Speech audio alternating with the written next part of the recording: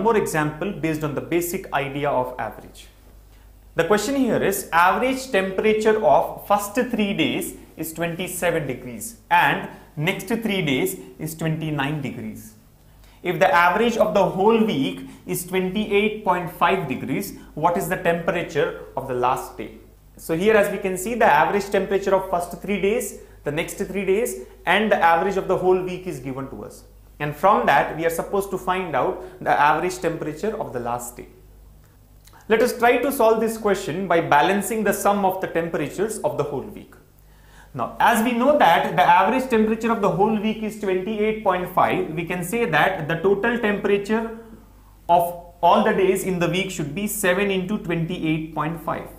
And this should be equal to the total of the first 3 days. That is nothing but average into number of days. 27 into 3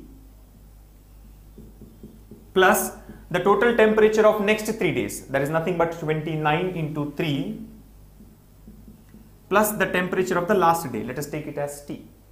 So by solving this equation, we can say that T should be equal to 7 into 28.5 minus 27 into 3 minus 29 into 3. On solving this, we get the answer as 31.5 degrees. So we can say that the temperature of the last day should be 31.5 degrees. So friends, as you can see in this example, the temperature of one of the days can be calculated simply by balancing the sum of all the temperatures on both the sides. Or we can say that the value of any of the elements from the given set of elements can be calculated simply by balancing the total of all the values on both the sides.